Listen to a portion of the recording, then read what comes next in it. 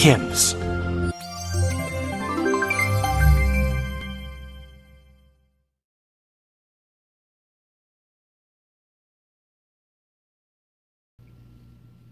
Hello and welcome to the hymns tutorial video on how to use Terminal Clipboard. Terminal Clipboard is a feature on our Braille Sense, Braille Edge, and Smart Beetle Braille displays. Terminal Clipboard allows you to edit information before it is sent to a mobile device, such as an iPhone, iPad, or an Android tablet. I'm demonstrating Terminal Clipboard using a Braille Sense U2 connected to my iPhone.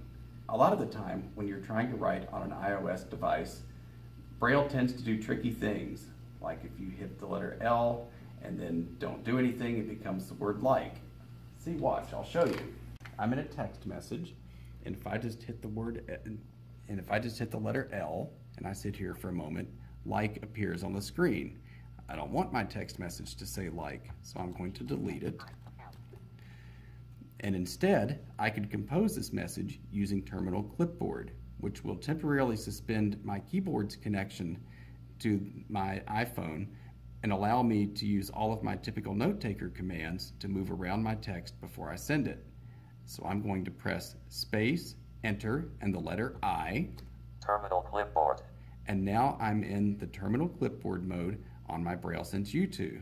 And I can write my message. I like to. Except I didn't want the word like, so we'll back over that. Space, oh, that, space, like. Now there we go, we took away like. I am doing a video on Terminal Clipboard, period. Now there's no visuals here because it's all in the Braille Sense at this point. I can move to the top of that text. Start. I can move to the end of that text using 4, 5, 6 in the space bar. I can use any of my traditional editing commands so that my backspace is going to operate as a backspace. I can press enter for new lines, all of my typical note-taker commands. And when I'm ready to send this message to my phone, all I need to do is press enter and the letter S. Start sending.